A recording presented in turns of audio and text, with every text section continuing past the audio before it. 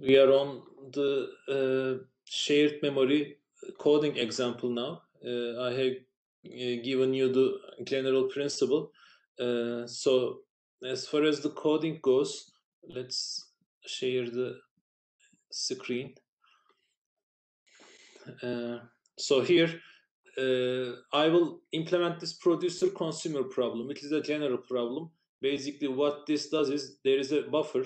The shared memory is this buffer, and producer puts something here and like send or write is the more correct word, and consumer reads stuff here, and when you read stuff it is like removed. So to implement this, we have this again in the class website. I have this shared memory get application. So this is the producer code, okay, and this is the producer code, and this is the second one is the consumer code. So let's begin with the producer code.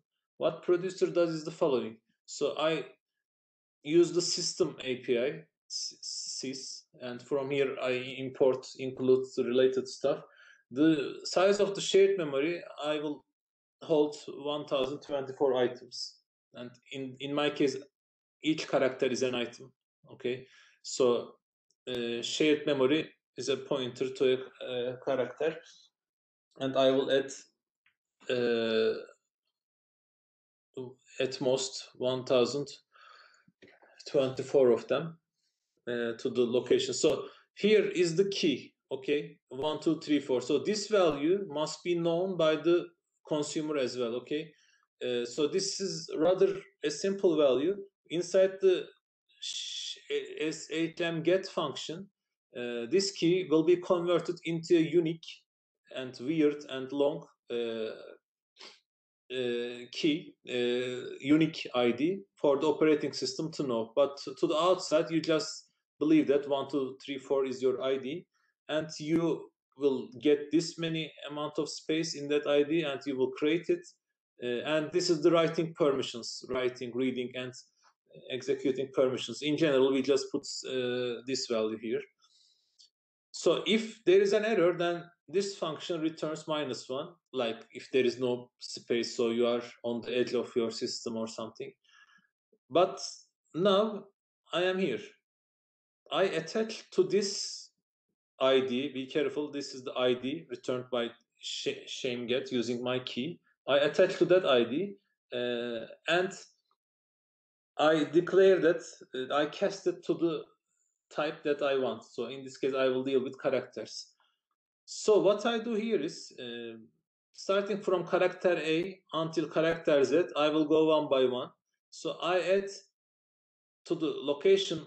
So this is dereferencing, if you recall your C days.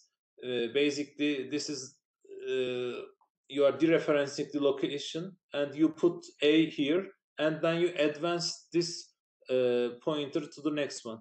Basically, you go to the next item. And you put B here, etc. So in this scenario, what happened is, inside the SHM, you have inserted all these numbers from A to Z, all these characters, and then I just get into a while loop, an infinite loop, currently infinite, but it will be resolved whenever I read a character. So again, dereferencing, and this is a special character. So currently, don't worry about it.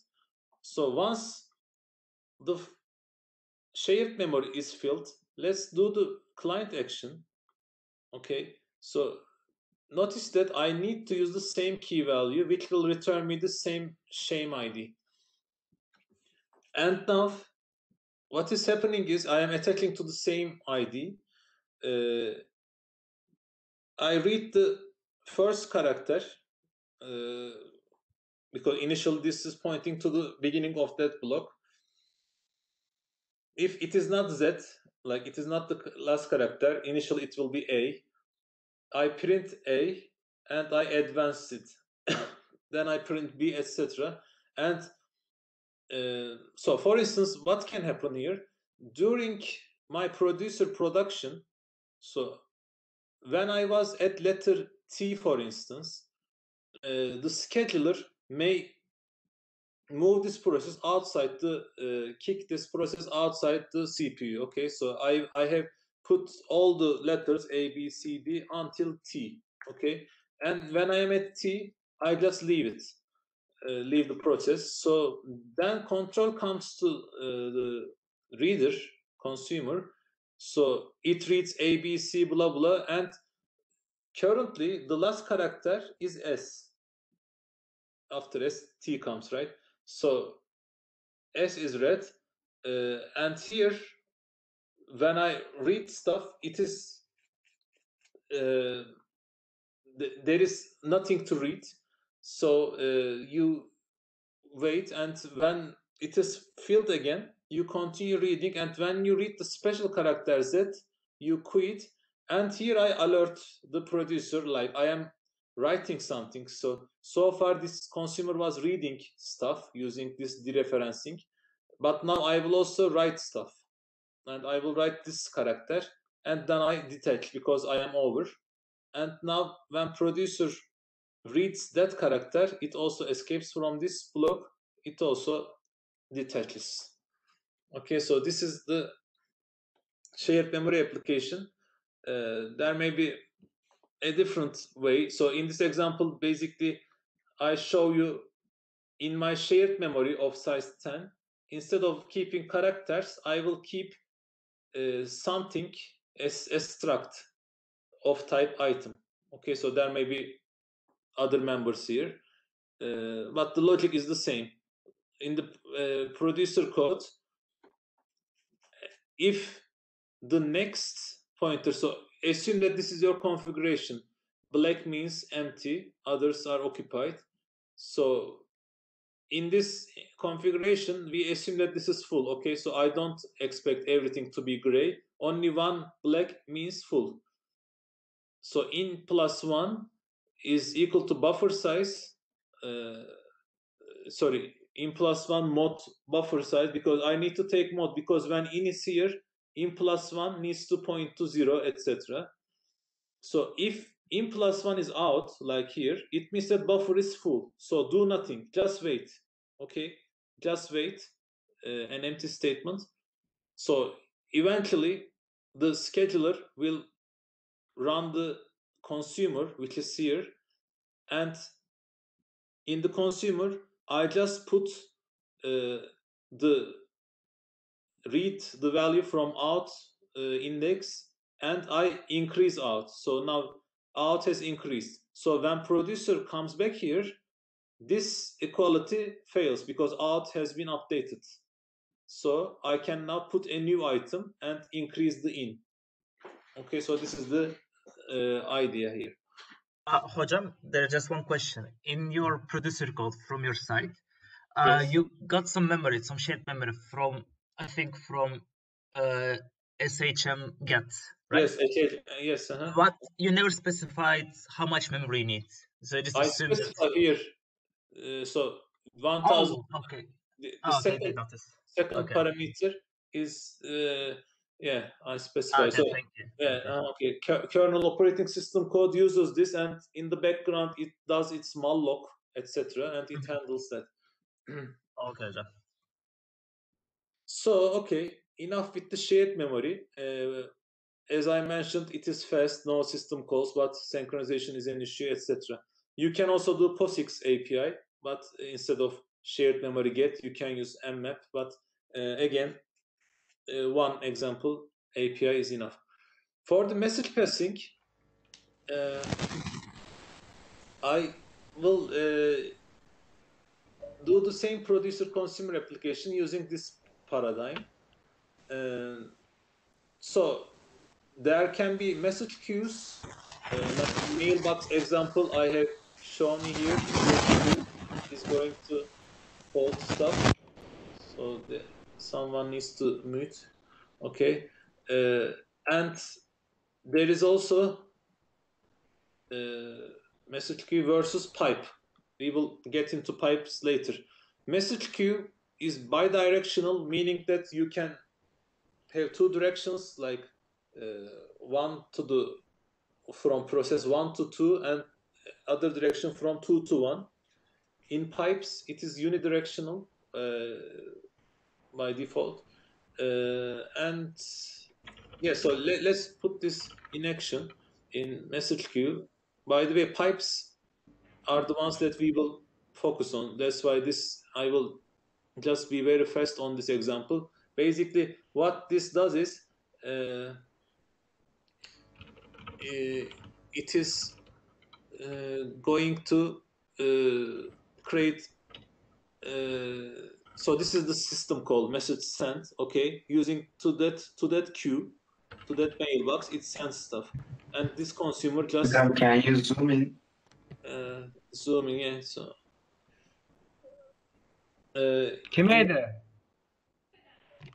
yeah, so here in the message queue, we get basically it's a similar message get, like this is the system call, and then you use your message send stuff, and in the consumer you will use the same key as the producer and use message receive.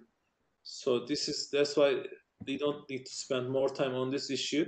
Let's come to the pipe stuff, okay, which is a different way to perform inter-process communication. So in this case, there is going to be a pipe, like a channel between two processes. So there is a write end to the pipe where you write stuff here. So this is like a buffer, and there is a read end. So the write end.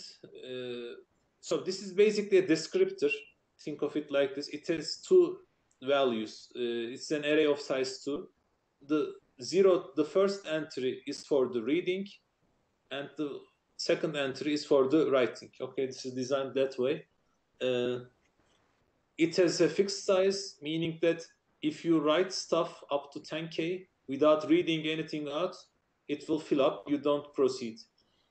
And it has this first in, first out behavior. Anything can be written to the pipe and read from the other end in the order they came in. So here is the motivational example to you. I have 3 processes here, okay? ls, sort, and grep. So output of ls, so by the way, this is a special notation in Unix shell terminal. This is this character. It will send the output of this process to this process. Okay, so normally when you do ls, so let me clear stuff. When you do ls, the output is written to the terminal. Okay, to the yes, like printf, to the std out. Okay, so to this stream. However, when you do ls and pipe, or I don't know, this character is like pipe, and you send the output of this to this process sort. Now it will sort will receive this output as its input, and it will do its sorting, and it will print it. So in this case, I go even further. The sorted results within those files, I will grep. Grep is like find. I will report the strings that have this substring in it. So in this case, these are because of the executing. So if you look here, ls will do the writing, sort will do the reading, and writing to another pipe, which is the communicator between sort and grep, and so on.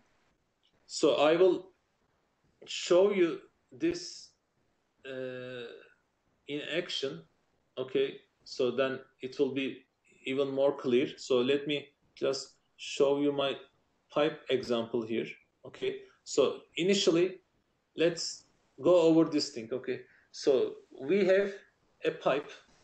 So I have 2 processes, by the way, right? So I will create a process, a child process, and I also have the parent process. So initially, let's just focus on this example. Okay, later I will do the other piping. So here what I do is so I just have two access points, 0 accesses to the write end and 1 to the read end.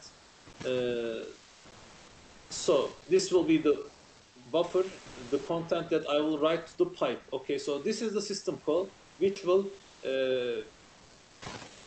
give the information to your descriptor, file descriptor. So currently just tell it it's the descriptor that is describing your pipe.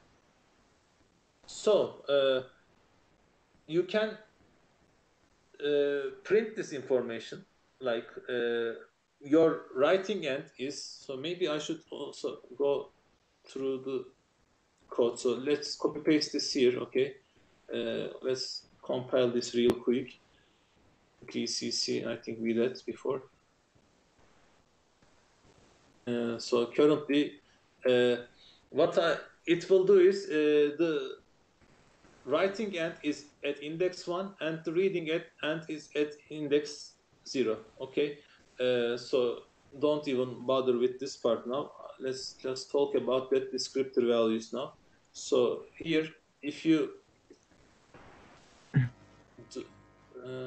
do the execution, where is that? Okay, so writing end is in the value 4 and reading is 3. So the 0, 1, 2, they are reserved, okay? They are reserved for std in, std out, and std error streams, okay? So it will begin after 3. That's why I put this example here. So the values don't really matter actually, but know that it will be after 2. Okay, so now what else?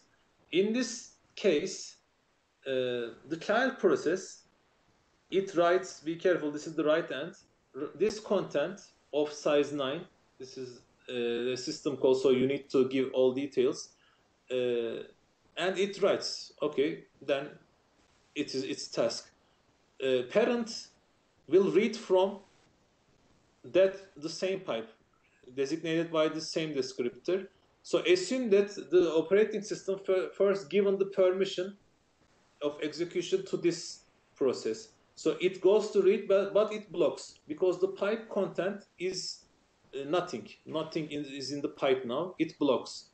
So later, when the execution comes to this process, it will print hi there, put hi there into the pipe using the right end, and then when the turn comes here, it will escape from here by reading the content to buff, and then I add a null terminator, and then I print it and maybe flush it. So this is the idea of piping at the very simplest and stupid example. Now let's do a better example where I will do this action. Okay, so I will basically, let's enable this thing. So I will implement. So let's open this. So I want to count the number of files in my folder. Okay, so currently I have 1, 2, 3, 4, 5, 6, 7, 8, 9, and 10 items in my folder. So ls is printing it, but I want ls to give this output to word count. Okay, so what is word count, by the way? Word count, if you do it, it displays the number of lines and number of words and bytes in the standard input. So there is no file in my case. Okay, so in the standard input I have 10 lines, right? So let's go there now. So ls, now give this output not to the std out. Normally ls uses std out, right? But instead of this stream, I will use this special flag. So it will give this info to the word count, and it will say that 10, okay, number of lines. So which is correct, right? 1, 2, 3, 4, 5, 6, 7, 8, 9, 10. And 27 is the number of words. So if we count 1, 2, 3, 4, 5, 6, 7, 8, 9, 10, 11, 12, 13, 14, 15, 16, 17, 18, 19, 20, 21, 22, 23, 24, 25, 26, yes, and 27. Be careful, there is a space here. Yeah, so this is the idea of piping. Two processes are communicating, so I can know the number of files in my folder. So let's implement this, okay? It is very easy to implement. So in the after all shell, this process is a piece of code, and within that they implement this part, okay? So what is this doing? This shell process, in this case ls, so okay, this is the parent process, shell process. It comes here, but it will execute ls. So this parent will be the ls process now. But before that, I need to set up the environment. So what will I do is the following. I close the regular std out. Okay, so regularly ls prints to the std out, but I close it. And now I duplicate it using this call, using fts1, one for the reading. So now fts, I make fts same as std out in that sense. But usually, instead of using these two lines, we use dup2. So it is easier to code, more readable. Same idea. The second parameter is replaced by the first parameter, okay? Know it like this. And then and the unused pipe, which is the read end, so ls doesn't read anything, just close it. Okay, don't forget to close the unused site. Then with that environment, I will execute ls. So ls will now give the output to the pipe. Okay, so let's also get some visualization here, like some piece of paper here. If we what is happening is the following. The ls, give me the pen, markup. So ls process, so there is this pipe around, and inside of it, it will print the content of the ls output. Okay, so normally ls process prints to the std out. Okay, but I cancel it. This is an X. Instead, it will print into this pipe. Okay, so this is done. Now, the other process is my child process, but the child process will be replaced by the WC. WC is normally, it reads stuff from input, std out, std in, sorry, input. So I replace it with the input read end of the same pipe. Be careful, FTS is the established pipe here. So I close the other end. Now now what it does is I have this WC process which regularly read from std in, but I cancel it, like I replace it, and it will now read from here. And once it reads it, WC by default it uses std out, and I don't touch it because I don't touch the right endpoint of that process. So it will just print the result to std out. So it has become 11 years because of the file. So let's run this and believe that it works. So gcc, again, compile stuff. And now when I run this, yeah, I see number 11, which is what I want. Before that, I have some prints here. Okay, so this is the idea of a pipe, how I communicate between processes. And by the way, as I mentioned, first three channels are reserved for std in, std out, and std error, respectively. Basically, so what is this? This is the first stream from keyboard to program, second stream from program to display, and third stream is from program to display, but in the form of an error. Okay, so we have seen this in action. Actually, I have also a visualization here. Basically, I have implemented the terminals support, pipe support in C, just as you have seen, and using the exec idea. So yeah, we discussed this. Now I will do an even better and a slightly more complicated example, but it will make things perfectly clear. So I will establish two pipes now. Okay. So because I want to do this, for instance, echo.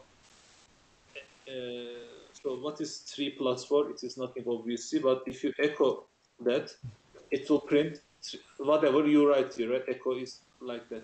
But instead of there, I will put this string into a pipe from where BC will read stuff, okay, which is a calculator, and it will, this is the input 3 plus 4 of a calculator, so it will print 7, okay? So how to design this architecture? So here is one way I have done. So let's also go visual here with bigger picture, but again some. Yes, I can't communicate with this Mac image processing stuff. So maybe I should get a new environment. So this is a stupid way to draw stuff, but okay. Okay, this is my pen, hopefully. Yes, it is working. So what I will do is the following. What is happening here? I will create two pipes, okay? So be careful here because, again, this relates to your homework, programming assignment. So I fork. So I have two processes now, child and parent. But this code will be replaced by the BC code at some point. But here I don't need it. Basically, the idea is I have something to do. I am a child, but I am lazy. I will make the other parent process to do the calculation for me. Okay, so this is the idea of this, the scenario of this episode. So what is the following? I have the pipe. I have two pipes. Okay, pipe 1 and pipe 2. So this is pipe 2. This is pipe 1. FDS2 and FDS1. Okay. So let's set up the environment. Close the stdr. So whenever I do a print to stdr, which I do like this because you can't just do printf stdr, you need to go over this procedure. So I close stdr and I will write stuff to the second pipe. So let's write it. Okay, so it will be written. And I close the unused part. Okay, so now I print 3 plus 4 to the stdr. However, stdr, and I'll also flush it to ensure that it prints. Now it is replaced by this pipe. So that 3 plus 4 is indeed written here. Okay. So far that's it. Let's undo this and begin the execution from the parent side. Let's assume that scheduler has given permission here. So parent will read from pipe 2, okay, for some reason. So parent will read from pipe 2. So the read end, it will read from pipe 2. Okay, and it will also write to pipe 1. So what is parent? It will be this BC process. Okay, so this is the BC process. It's a process because it will be replaced. Normally, BC process reads from std in, but it will now read from this pipe. Okay, but since this pipe is empty, it will block, basically. It will wait. once this pipe is filled with 3 plus 4 at some point, now BC reads it and processes it, and then it prints something to the outside with printf. However, I am preventing it. I am saying that your std out is replaced with the right end of the first pipe. So instead of printing to terminal, you will print to the right end of this pipe. So basically, it will produce 7. 7 will be printed here. Okay. And so then what is also going to happen? This is the child process. It is normally whenever it executes a statement like this. So this is like scanf. Go to the std in. So you should know this function. You can also use scanf here, but I replace it. I say that instead of standard input, you get the input from your pipe.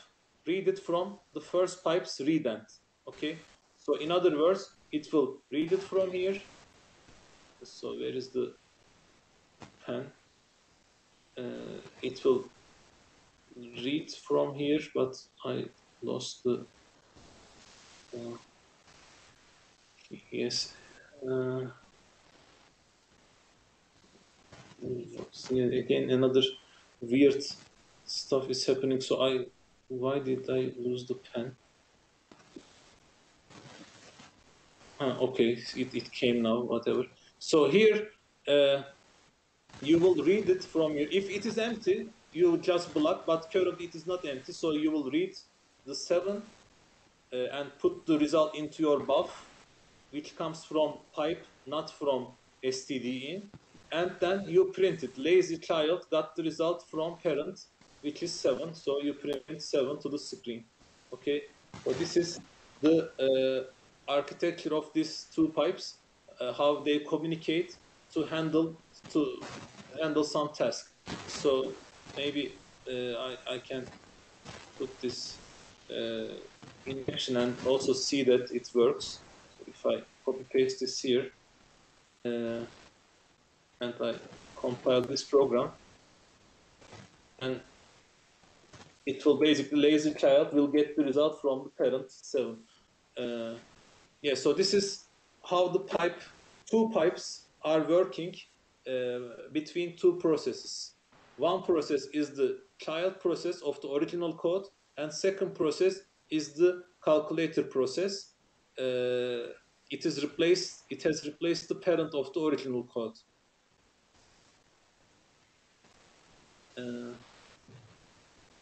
Yes, so this completes the pipe business. Actually, this pipe idea. So you should practice it. Maybe start with the first single pipe example first. This is more easy, and then try more pipes between two processes, etc. There is also one little issue, which is signal. It is another way to communicate between processes. It is a very lightweight. It is basically some light notification of an event or an exception. So what happens is some noise is coming again. In the signal business,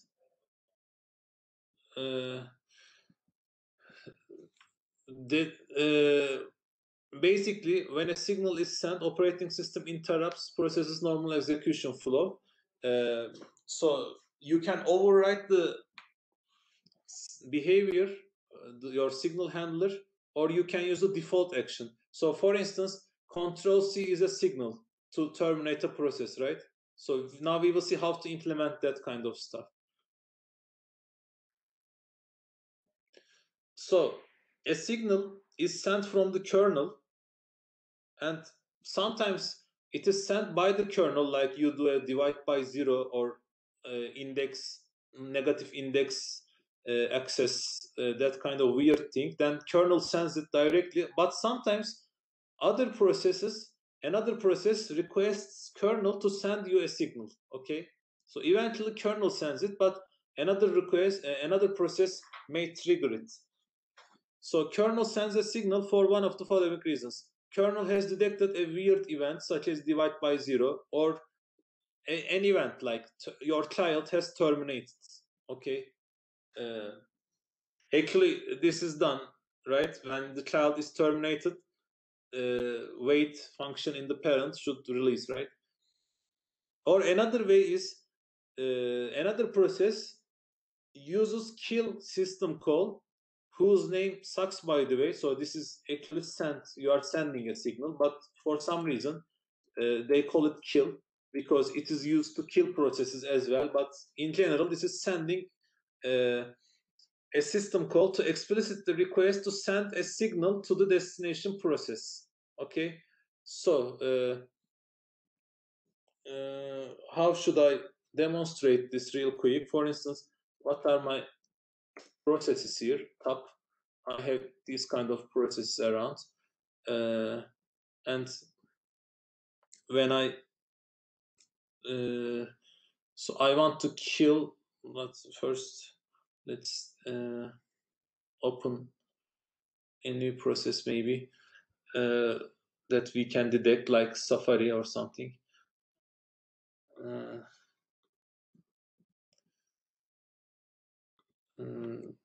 So here we have Safari with the ID of what? ID of we can't see that, so I don't want to terminate other stuff. So maybe I should restart this terminal.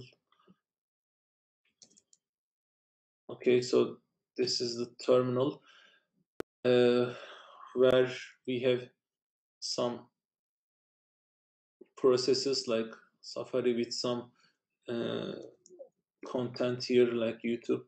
And what we do here is we top see the yeah, interesting. I don't see Safari here. I don't know why, because is it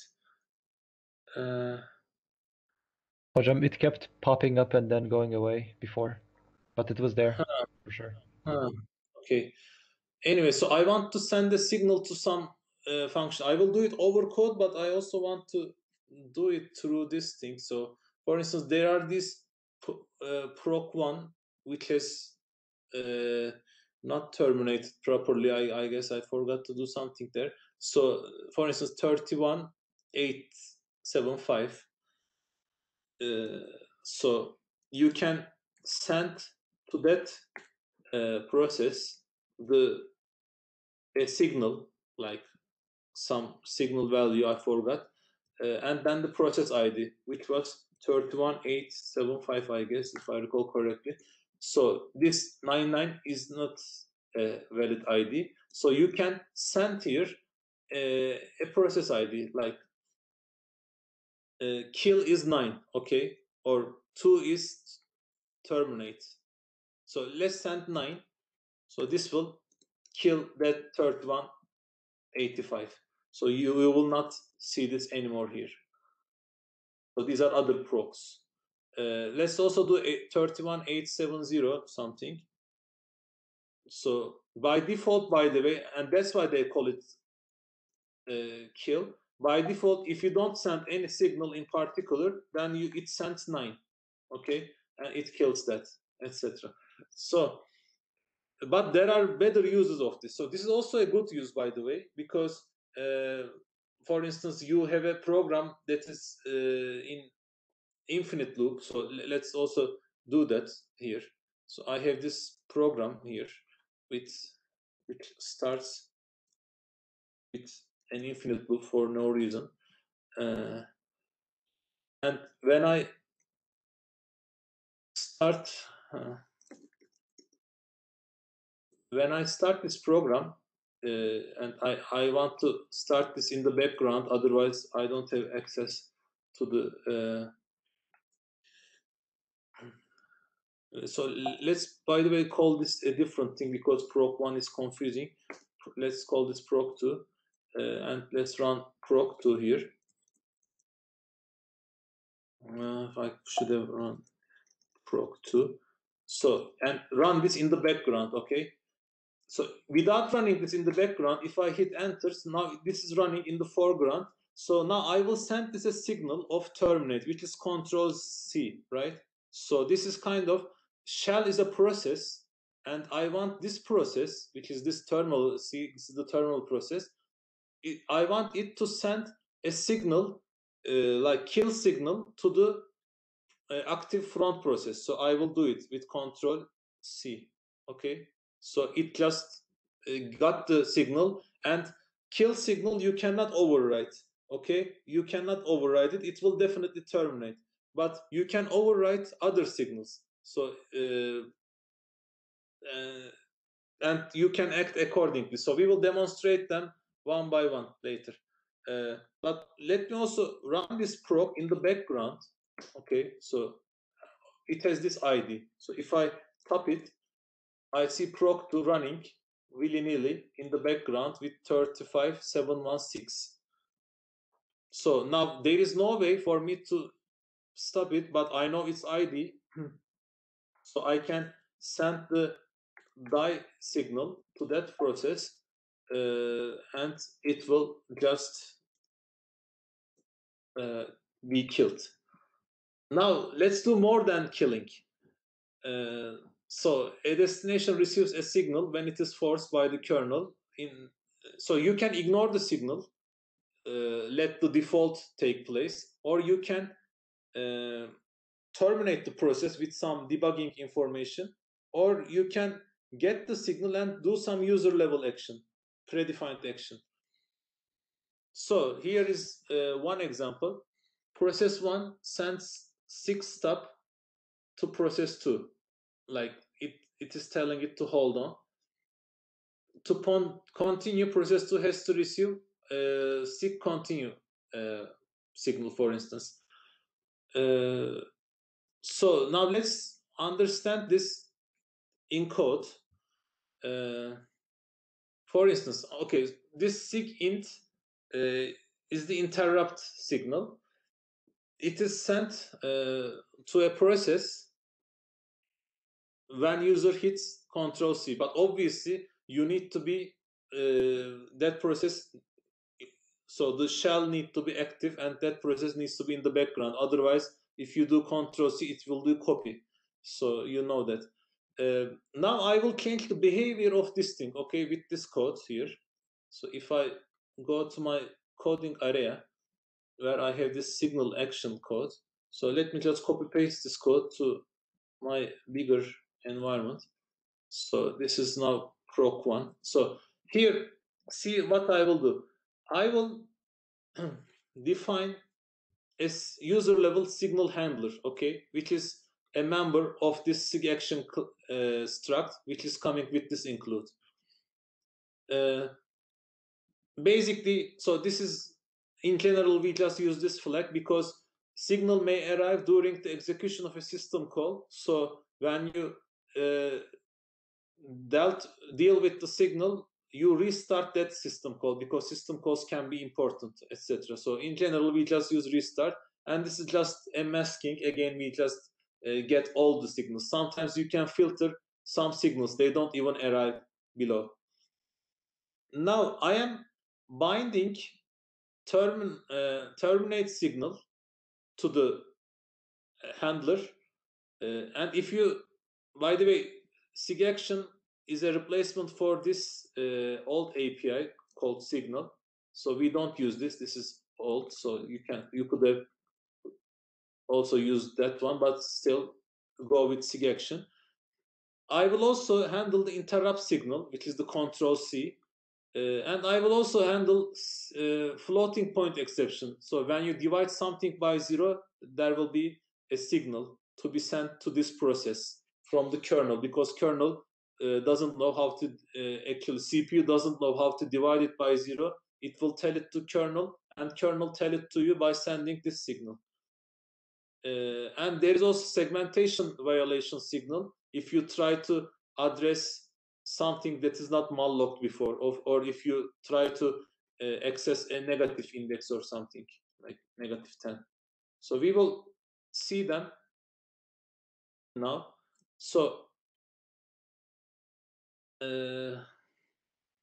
in my program, I will just print numbers to the screen one by one, okay, for no reason, and I will sleep 1 second.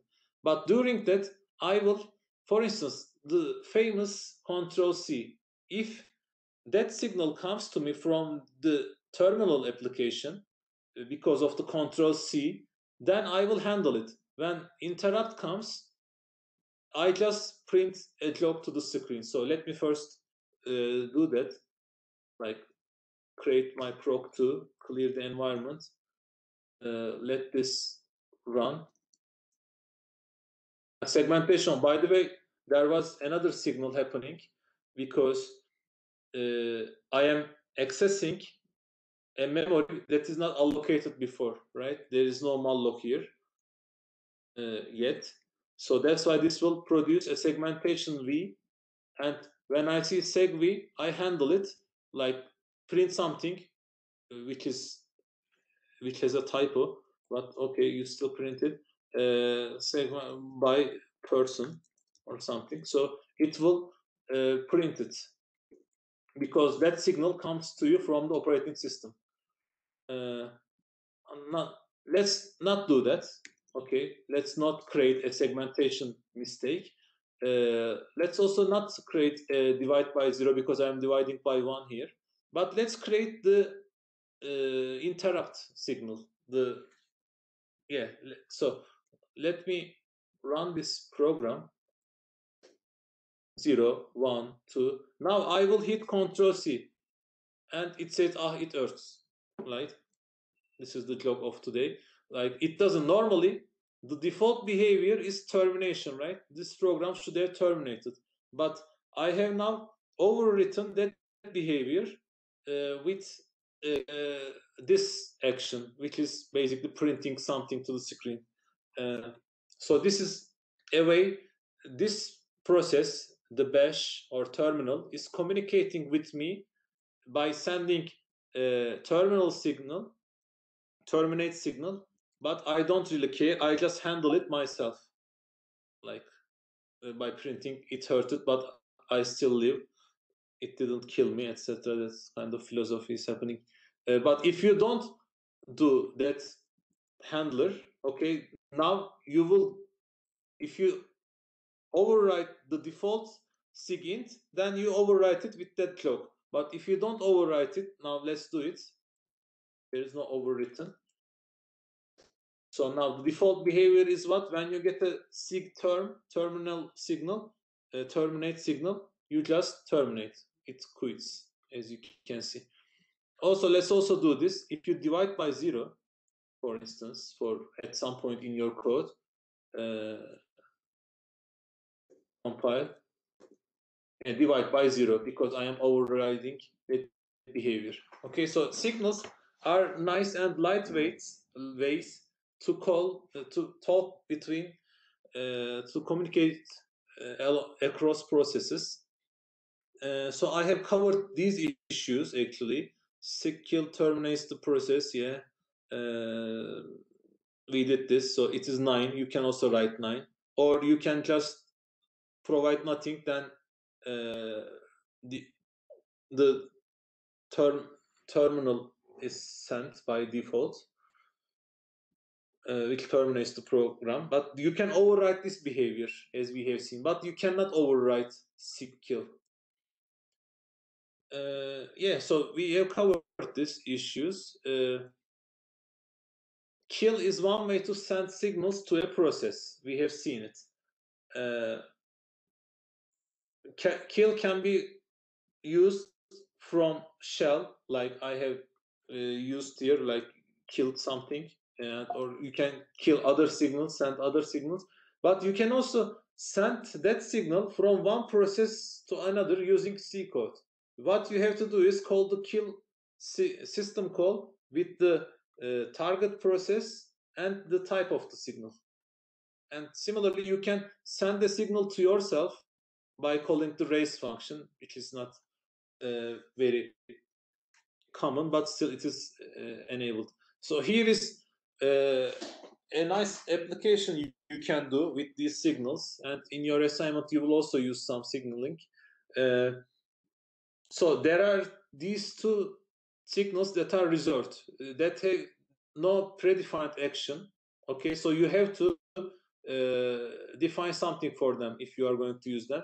So for instance, you have a CD player process, okay, that responds to, and by respond I mean it has this handler and it responds to what? Sig user 1. So it responds to this process like sig user 1. How it responds? So instead of printing stupid things to the screen, you can advance to the next track. Okay, so now what happens is, assume that CD player has the process ID of 7482. You can send this signal to that process, and then whenever you receive it, you go to the next track, next song. Okay, so this is a you don't have to create pipes or shared memory, because all you need is a little information like skip track. Okay, so now signal is very useful. And with that, we stop today's class.